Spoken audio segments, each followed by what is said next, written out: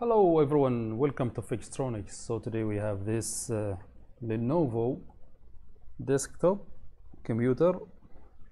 Let's try it and see what's wrong with it together. Okay, so the power is connected. Let's try and turn it on. It actually turned on. Let's connect.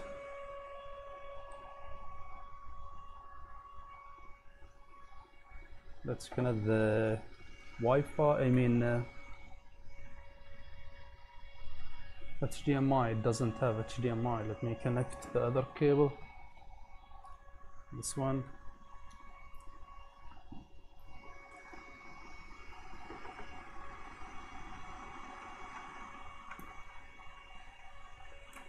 The DVI cable.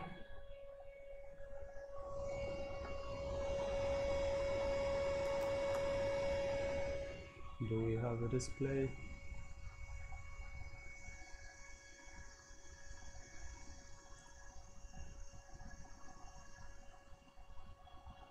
We don't have a display. Okay.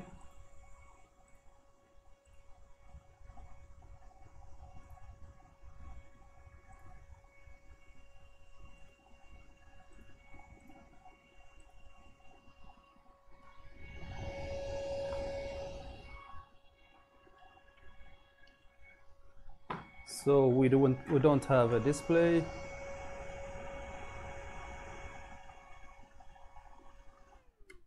We don't have beeps, we don't have nothing.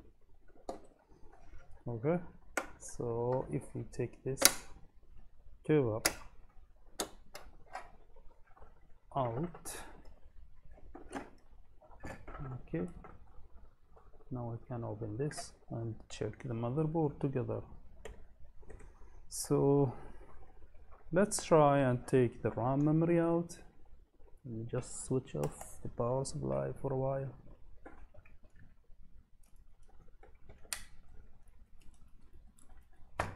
Okay, let's try it without the RAM memory. Let's see if it will beep. Let's turn it on. It still turn on, but it doesn't beep. So it might be a BIOS issue.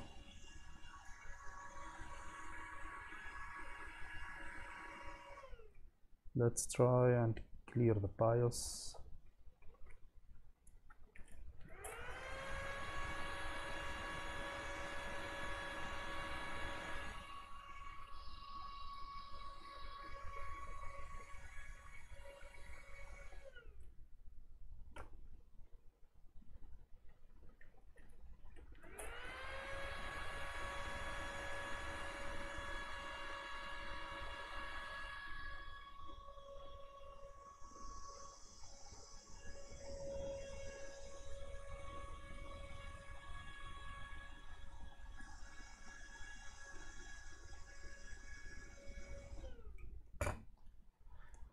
It might be a BIOS issue, but when I connect the clear CMOS, it should not turn on.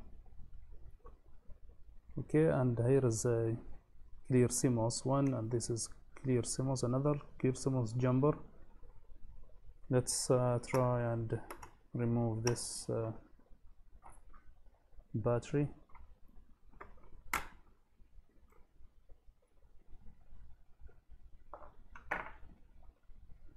Let's wait for it. Let me disconnect the power.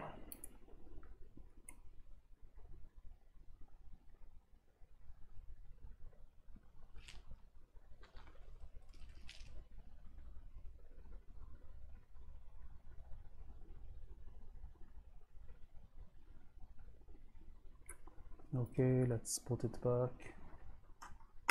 Let's put the jumpers back.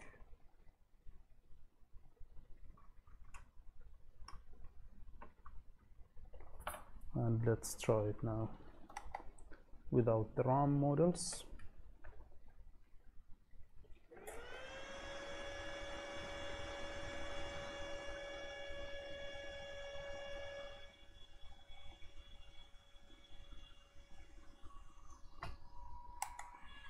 Okay, so let's inspect the CPU socket together.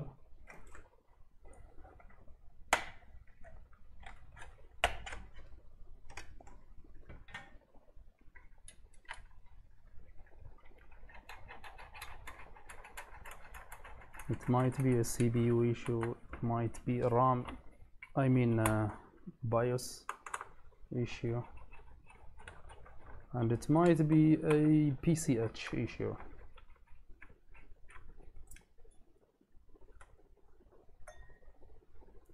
So the power is disconnected.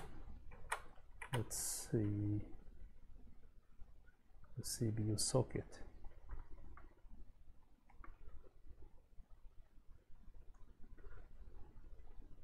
The socket seems to be okay. Everything is good. Let's try another CPU, another processor. Just wait for me to bring one. Okay, so here is another CPU.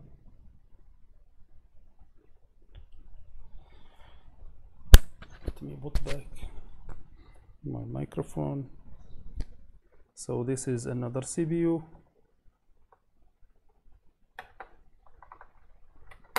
Let's try it now.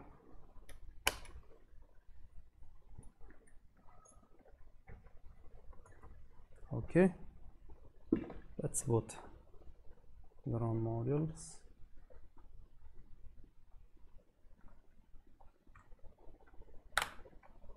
Let's turn on and turn on.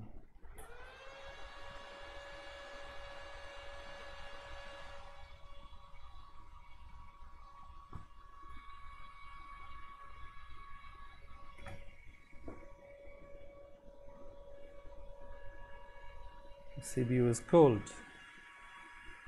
so I think this fan should go to a low speed. Let me turn it off.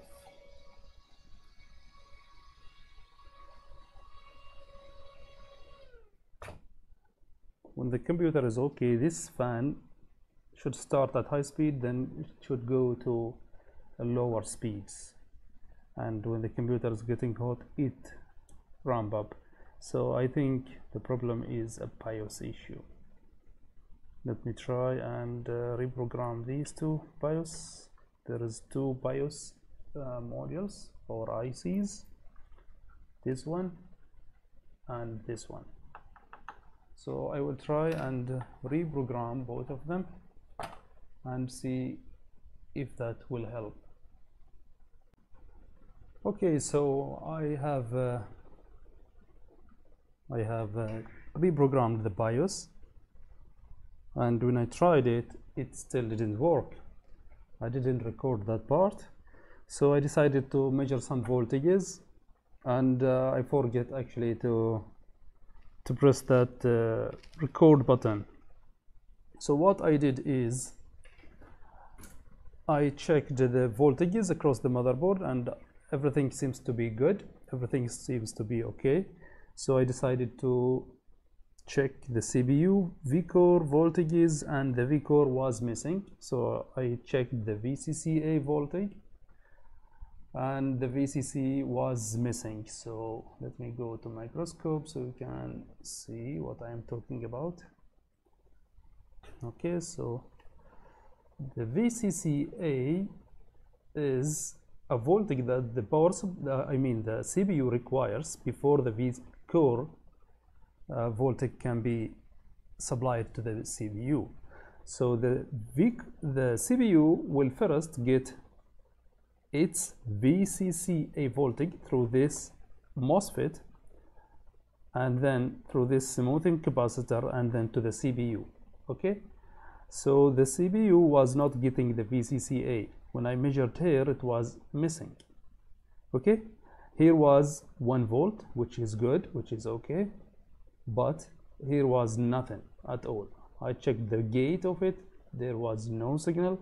Then there is a small IC, as you can see, this is NCB102 IC, this is which drives this MOSFET. Okay, so the enable signal at pin 1 was present, the 12 volt at pin 6 was present. So the only thing which was missing is the drive signal that goes to the MOSFET. So I decided to replace this. As you can see, I have replaced it, and now it is working. If we try it together right now, okay, let me bring the microscope view. The view will change. That display over there, over here, will change to this computer's display. Okay, so let me just tighten this.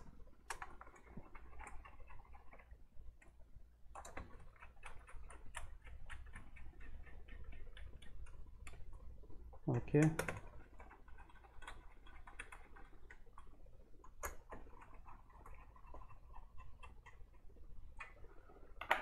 okay, now it's ready to be tested. As you can see, the heatsink is installed, the RAM memory is installed, everything is good. As I said, that display over here is the microscope display, but when I turn on this computer, that will change to this computer display. Okay, so let's try and turn it on together. We just put this back so you can see. Okay,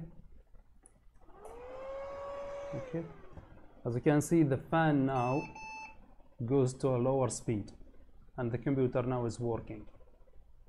Yeah, the fan was running at high speed all the time, so there was a problem with the motherboard.